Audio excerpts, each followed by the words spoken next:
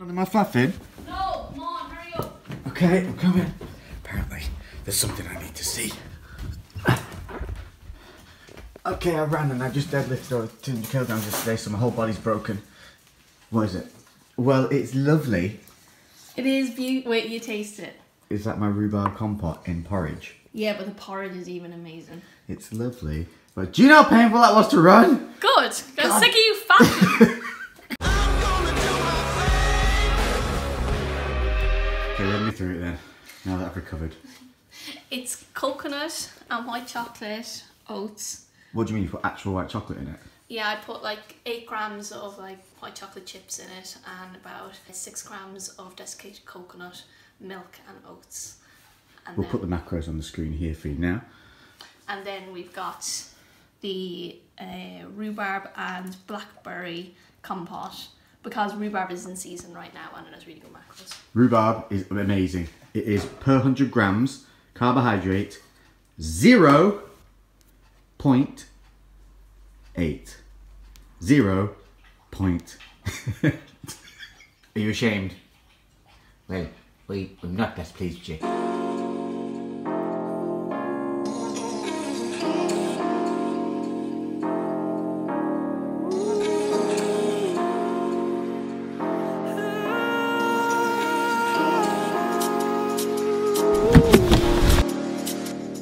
I've been thinking about you lately. Got you stuck in my head like a pop song. What I gotta do, baby? 3, 2, 1.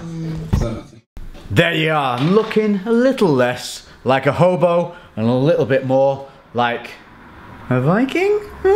Thanks to my boy Harris. So we're gonna get Harris into the gym because somebody's been slacking. You've been doing 300 press ups a day, but it doesn't count if you ain't deadlifting and squatting. So you see my deadlift's been coming on really well. We're gonna get back Buff Barber training session. He's just been to a wedding. Do the genie shoes. Grant your wishes. You want to have good hair? Oh yes, come to Styles. You can have good hair. Wish granted. Okay, so title of the video. I've got a problem. Problems and addictions. Let's start with kind of the blend of the two. Problem 1. Well, not one, but 1, 2, 3. Woo-hoo-hoo! First pair that I got, and they're called mid-virals. Take on some of those old school classics that look nice with the jeans. New DSR jeans going live next week. More updates on that later. NMD's R2Ws. What's the W for? I tell you. Pink! To make the girls wink. These are girls' pink trainers, but I love the pink and I love the black. You know I like pink. I wear pink trainers. I own pink trainers already. They're the men's ones. They didn't do these in the men's. So what I did was I got the largest size that I could, which is a UK 8 or a 9.5. And because they're a knit, I can sometimes squeeze into these. So these are either going to be an awesome hit or a mega miss. Now these are some special ones because I picked these for the Gymshark pop-up store, which is coming up in May. Lainey, when's the pop-up? Weekend of the 11th of May. Thank you. Now when we go to expos and things like that, we always used to get a pair of trainers for the expos. Just something cool because, you know, it's a kind of a little treat that we used to do to ourselves. 3, 2, 1. Oh! Look! I mean, come on. I mean, they are pretty freaking awesome. And they're going to stand out. So if I'm wearing anything that's kind of a little bit dark, you put these bad boys on the bottom and wham! Whammy! Whammy! Whammy! Every photo's going to look good. So these are the new Derupt runners. Why is this a problem? I'll show you. Just coming through. Coming through. Oh, balls. Nearly there. 2 secs. I'm addicted to you. I'm addicted to you.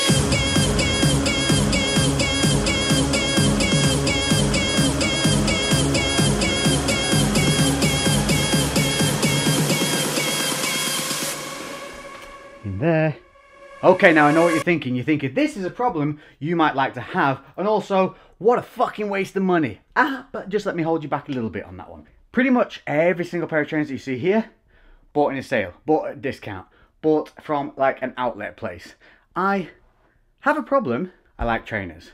I also have the problem that I hate spending unnecessary money on things. So here's what I do. 1, I limit myself to £80 top that I'll pay for a pair of trainers, and I won't pay that on a regular basis. £60 is kind of my average that I like to hit for. So anything that I see, if I like it, I'll hunt it down like I did with these bad boys, and I'll sit on them, and I'll wait until they go into the sale, or I'll wait until there's a discount thing that runs through newsletters. I also make sure that I sign up to every single kind of coupon-y, jiminy jabbity thing. I'm a coupon king. Over the years, this collection has grown. Yes, I've even given some away, because if I don't wear them, I give them to friends, I give them to family, I give them to guests who come and stay. Maybe I'll do some giveaways. Would you like a pair of trainers? They're between a size 8 and a 9 as a rule. Some are worn like once for an expo. Like look at these. I bought these at the time, Nike Air Max 1s or 90s, whichever these ones are. They're either you love them or you hate them. But I bought those for an expo and everyone loved it. They went, but then I literally wore them for that one expo. Haven't worn them since. Plus that style now doesn't go with the clothing that I wear. So that's a problem. Changing fashions means changing trainers. So would you like to see a giveaway on that? Let me know. Comment below. Also check out the ones I've currently got on. These are awesome. I haven't seen these anywhere else either. Look, pink internals. So there you have it. Problem 1 is kind of my addiction one. And yeah, there's a ton of trainers here and things like that, and I do not need all of these. If you're like me and you find something that kind of fits right, because we're a bit of a weird shape, ankles of a 12-year-old girl, so when I find something that goes well, I tend to buy them in every colour, and I do the same with clothes and whatnot. But the thing is to kind of curb that addiction, at least try and be sensible with it. Like I said, set yourself price caps, coupons and sales and things like that. If you're in the UK, I don't know if it works in the US, but try a site called Top Cashback. Literally, you just get money back for shopping online. It's awesome. That's how I kind of get around a bit of this problem, and maybe I'll do some giveaways. Let me know. Again, comment section below.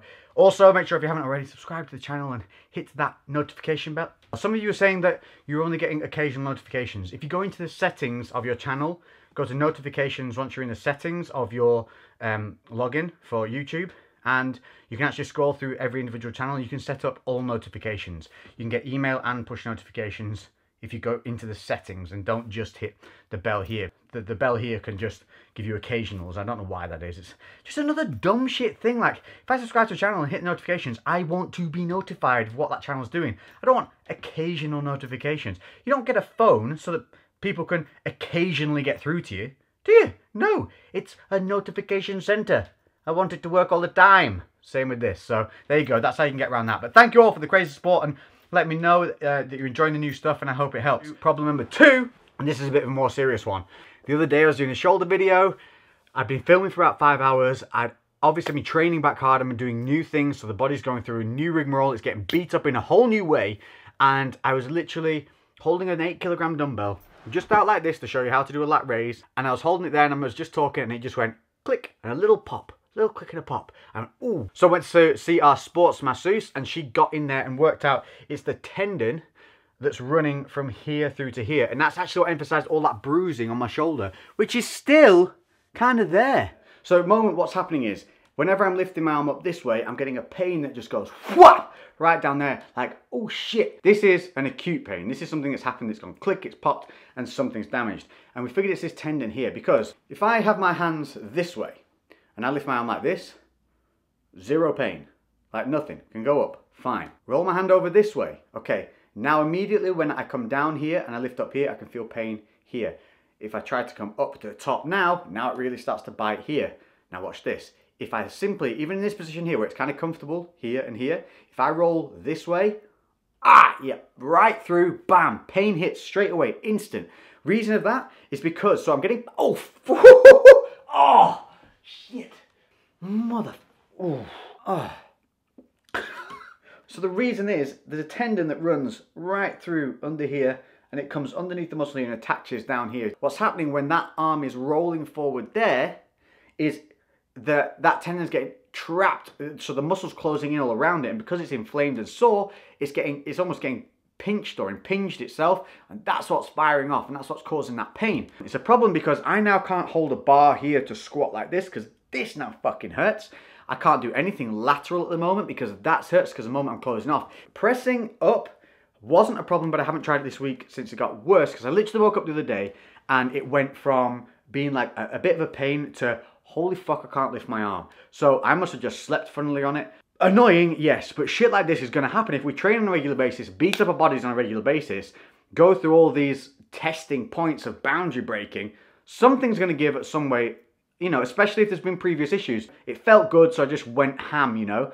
And you have to be careful. If you've had something wrong with you and it starts to get better, don't assume that you're completely fixed and just go back and start smashing things. You've got to constantly be aware of what was damaged and the fact that you need to take care of this shit. You need to look after your body. So that means doing the mobility things we talked about, doing the stretching, making sure that you're stretching in between sets if you've got something that was fucked up and now feels better, or is still fucked up and you're trying to rehab it. And that's what I'm going to show you in the gym today. Luckily, I'm still able to deadlift. I can't bench press at all. So I'm going to show you today stuff that you need to do to help you get through problem times. I'm going to concentrate, obviously this is focused on my shoulder, but obviously you can implement this into any area of your body. What I'm not doing is not fucking stopping. I'm still got my goals, still got my end point. This, I know what it is at least, so we're going to heal it. Life happens, shit happens. I'm going to take you through how we go through the issue rather than go around it by sitting out, oh, you're hurt, you need rest. Bullshit. This is 3% of my fucking body.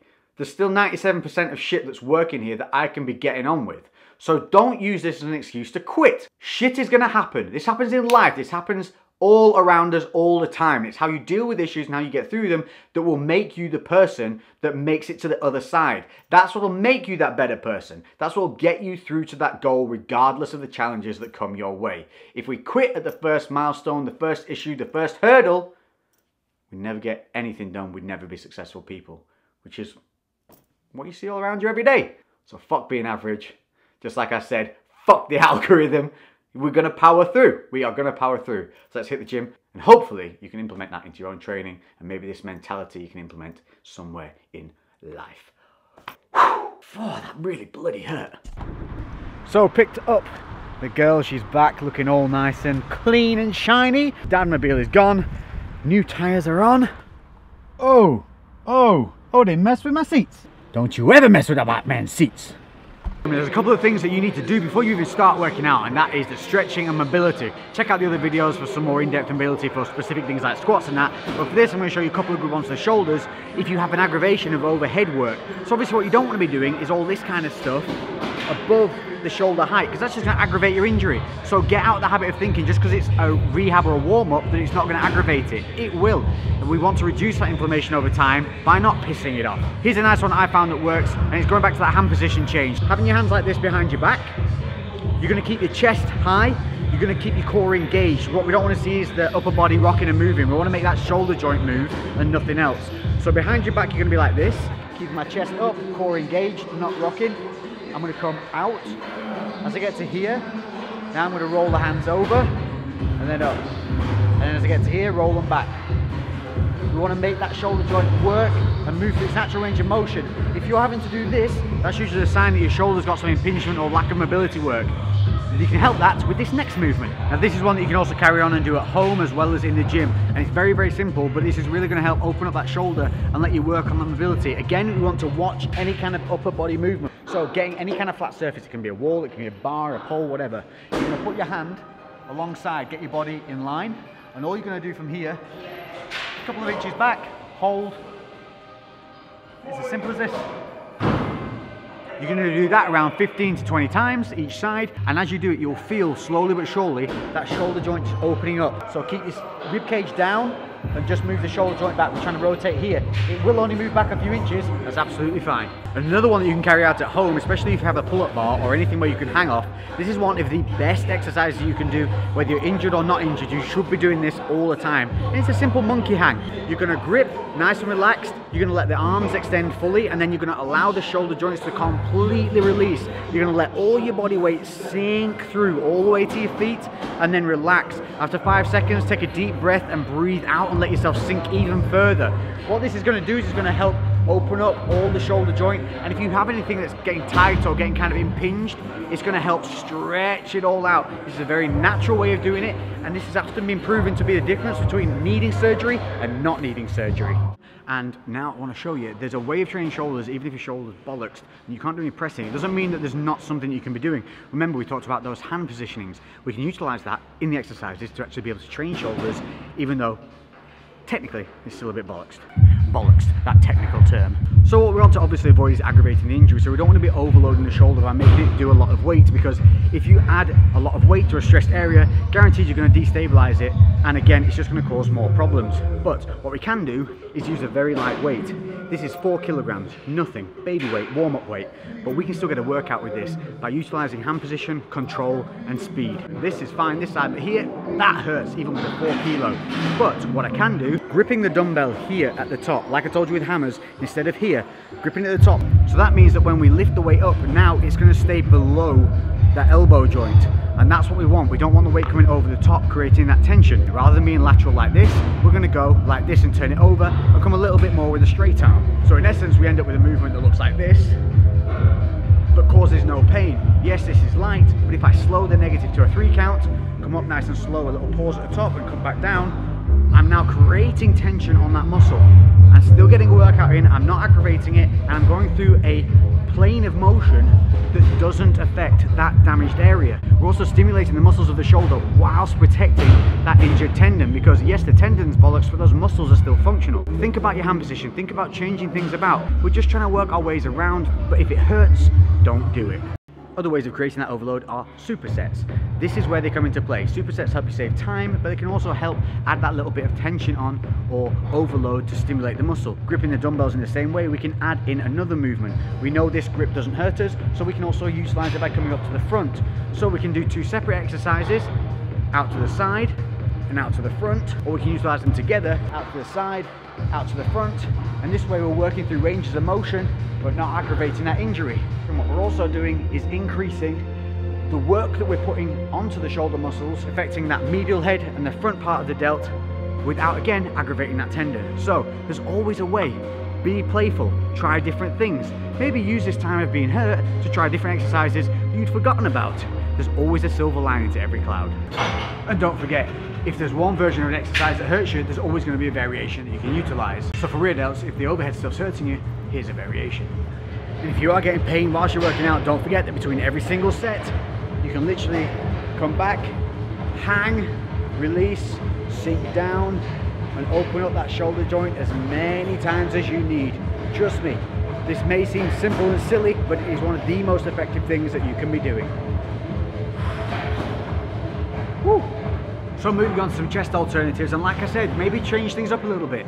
Ever wondered why we always go and start on compounds first? Maybe start on something that's a little bit more isolatory, and it's also going to help you control that shoulder joint. So talking here about cable crossovers, but instead of doing them double arm, do them single arm. What that's going to do is help you control that shoulder and get used to holding each shoulder down individually rather than having a leading side. So this can also be an imbalance corrector. So something maybe you can throw in just generally. Let's utilize this time to try new things. Rather than coming over the top and pulling through, which can aggravate it, pull in, turn the wrist over. If necessary, utilize your other hand, bring that weight down and completely isolate the shoulder and stop it from hurting whatsoever. We're going to keep our chest up, shoulders back, disengage the traps. From here we want to keep the shoulder down, moving up, keep that shoulder in place and then pull through. So we're focusing on a single pec at a time. With the other hand, you can either stick this behind your back or on your hip, keeping the tension here and off the shoulder. If you start it feeling coming onto the shoulder, why are you moving the shoulder up? Start utilizing this time to become more proficient in your joint control. Add an incline to our bench. The more of an incline we have, the less shoulders are going to get involved in the movement. From there we can also adjust our grip.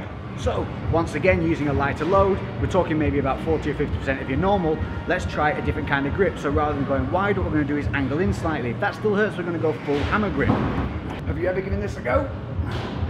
You never know, you might just like it. And like I said, if this still hurts, rotate fully in and press using the hammer grip. If you're at a point where your bench press is almost back on, but when you start to add that load on, again it begins to destabilize the shoulder and you're getting that pain back, but you really want to be benching with the bar, there is one little trick that I can give you that might just help. And it's this: start utilizing the decline bench. Again, it removes a lot of the shoulder from the portion of the movement, plus it reduces any chance of overstretching. Due to the fact we're on a decline, the actual range of motion is reduced. We're going to be able to go a little bit heavier without overloading that shoulder joint, because it's not coming as low as it would with the flat bench. It means that those shoulders aren't getting stretched and there's less chance of destabilization. But again, what we want to be careful here is you don't want to be going out on max loads. You want to reduce the load that you're using. Maybe use pause reps, use a slow negative, then explode up with a positive. explosive, but if that explosive movement is also causing pain, then take it out. Go smooth up and smooth down. You're gonna have to play around. You are hurt. You're gonna have to accept that fact and just try and utilize whatever the body agrees with, and don't try and push through the pain. It's not the ego that makes gains, it's the brains. Okay, so there you go. I hope that's a number of points that you can utilize and take and maybe go and try. Just remember, you're thinking about controlling the joint and keeping it in a stable position. Think about changing those hand positions, and maybe use this time, rather than worrying about being injured, to try new things. Work on different areas that you've maybe let go of in the past and should have been working on more anyway. So that's it. I'm going to go crack on with the rest of my workout. Thanks all for tuning in. Hope you've enjoyed this video. There's usually videos Tuesday, Thursday and Sunday, podcasts on a Monday with the accompanying Monday video as well. Hope you guys are liking that, and let me know what other podcasts you'd like to see, what other topics. Hit me up in the comment section below. I'm off to make some gains, even though I'm in some pain. No excuses. Boom, baby.